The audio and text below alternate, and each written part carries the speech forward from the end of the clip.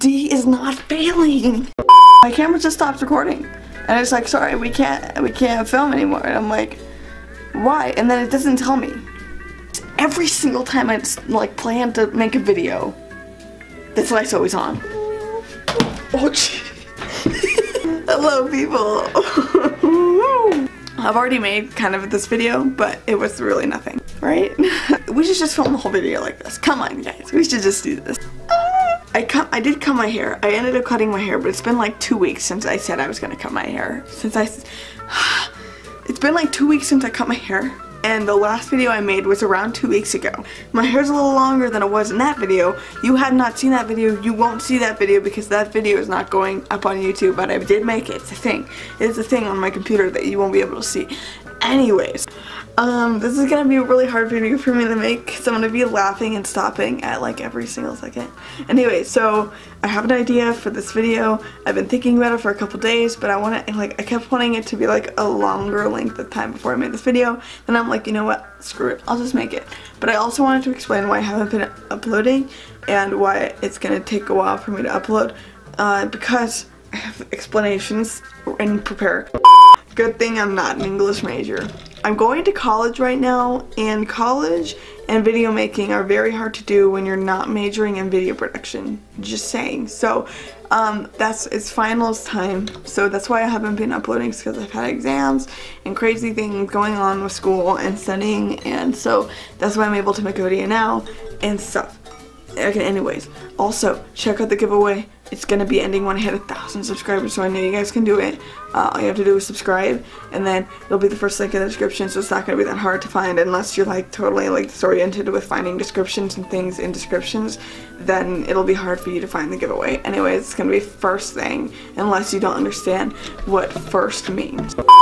Things are falling. The way I am in life is I'm a person who needs change. So I jump around to different things. So video making is sort of in that ramifications. I hope that as a word that applies to this sentence. So video making and like me doing all these things, so you'll see. So I like to write stories, but I like to write them in a fictional, non-fictional way, to where like, you know, I apply non-fictional things and then kind of twist it and make it my own. And I do that on Wattpad. And I first started writing stories in middle school, which was like 6 or 7 years ago.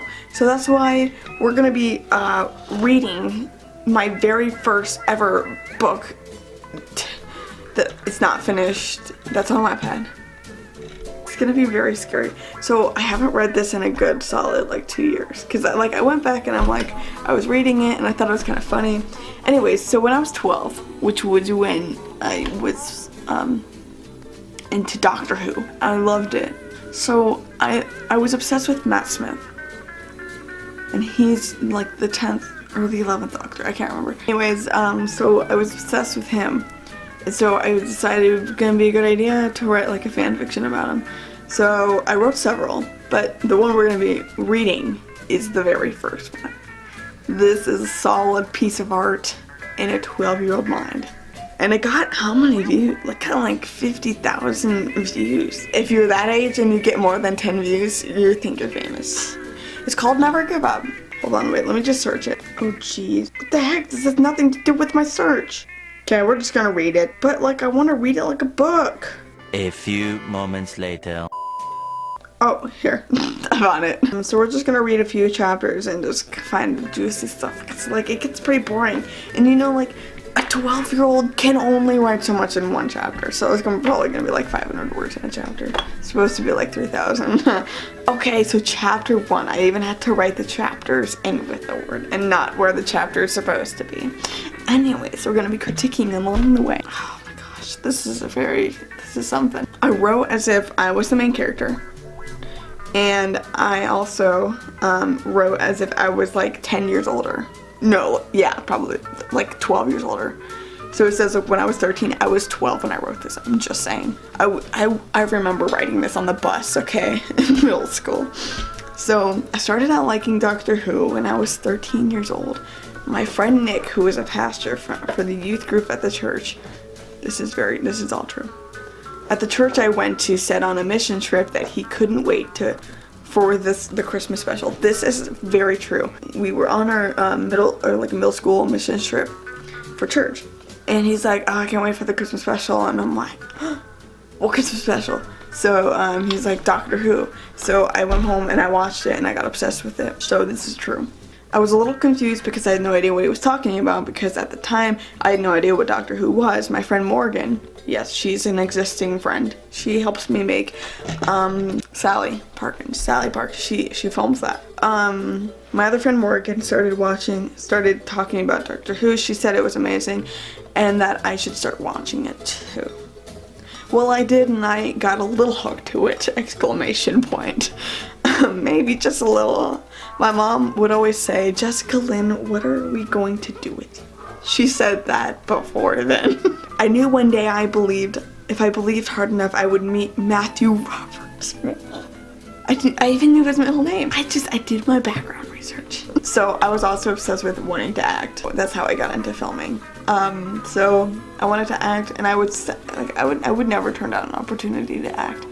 But so that's what the story and most of my stories are about, like acting, because that's like, it's probably more about me fantasizing about what I want to be and what I'm not going to be. Of course, no one else believed me, but you know, I never listened to them. By the way, the name is Jessica Malloy, and this is my story on how I became a Doctor Who legend. It all started when I was in high school. I wasn't even in high school. I had no idea how high school worked by this point. I took drama class, which I actually did, but that's besides the point. And I was the type of girl who kind of stayed out of everyone's business, but I could always get someone to laugh. I acted like a blonde most days, because I am one, but I acted like I was from a whole different planet other days. I wish I was from Gallifrey. Steal a TARDIS every now and then, exclamation point. Well, back to my story. I took drama and it was pretty fun. I wish I could have been in a movie, but my brother yes, this part is kind of true. So when it says my brother who's a movie director, first of all, it's not my brother, it's my brother's brother.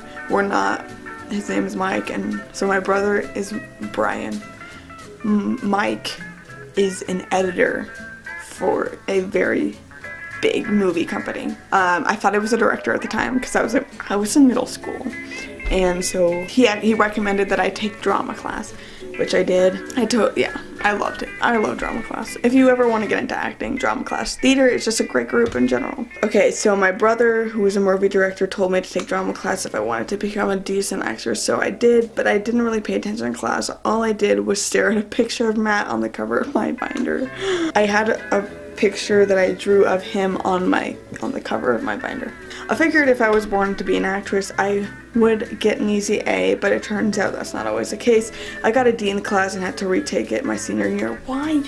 D is not failing, so you don't need to retake it. Anyways, it's really hard to fail drama unless you do nothing.